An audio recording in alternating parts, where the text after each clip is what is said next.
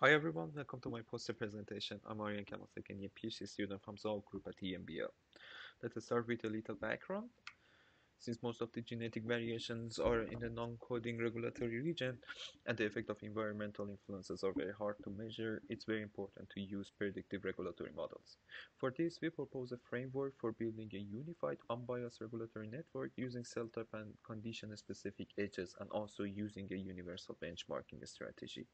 First, the GRN reconstruction. You can see in the left panel, the network has three types of nodes: transcription factor, regulatory elements, and genes.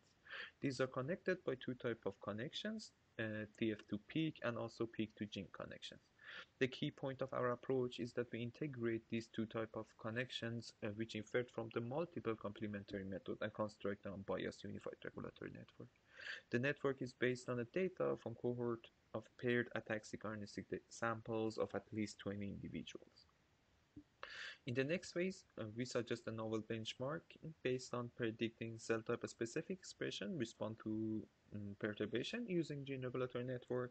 Briefly, we train a random forest model to learn the coefficient for each transcription factor in predicting differential expression for all genes. In the last phase, we are using the prediction model and not only using it to evaluate performance of the GRN, but using it as a benchmarking tool to compare our GRN with other GRNs.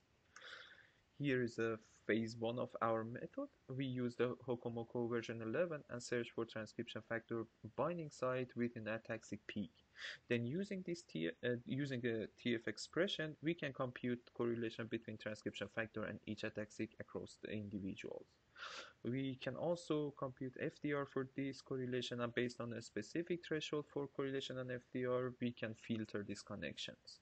We also assign peak to gene connection based on their distance and correlation. With these steps, we can construct a TF gene regulatory network. In the next phase, we are using constructed GRN and also RNAseq data from two different conditions. First, we calculate differential expression, then we construct a relation matrix based on the GRN. By relation matrix, I mean the connection between transcription factor and genes inside the matrix. Next, we apply a random forest regression on an actual and randomized relation matrix in order to predict differential expression value.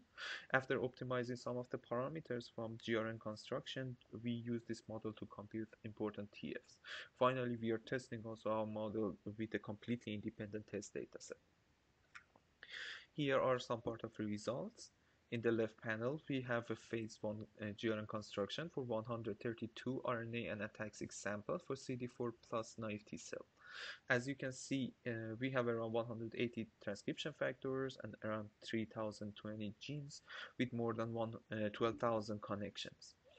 In the part B, it shows peak. It's a QC plot, and it shows the peak genes positive correlated or more than negative correlated. And if more signal in the negative than in the positive correlation, then QC would fail. And finally, in the part C, we have more links in real network versus permuted network as expected. In the right panel, we have a result from phase 2. In the part A, you can see R square for predicting differential expression between REST and LPS stimulated naive CD4 plus T cell using real versus random network. And it shows the actual network performing much better. In the part B, we optimize TF peak and peak gene FDR threshold, which are some of the GRN construction parameters based on their prediction performance. And in the next part, we tested the specificity of the naive GRN with testing it against other CD4 plus cell type. As you can see, only naive differential expression can be predicted by naive GRN.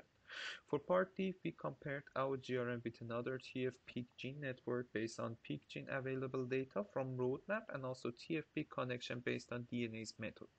In the last plot, we compared the performance of GRN based on different data on subtype of the AML, on two subtype of the AML, and resting versus stimulate naive CD4 plus T cell.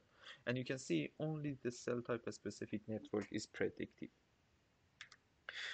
And as a conclusion, I can say evaluation model shows the real TF gene connections has been captured by our GRN, and then more importantly, our GRN are cell type specific as an evidence by the fact that they cannot learn differential expression for other cell types. And also for each specific cell type GRN, a small number of the transcription factors are more important than others, which can be further investigated, and also we can construct the GRM based on them, and this GRM would be more powerful. Thanks for your listening. I would be very happy to share more detail with you during the poster sessions.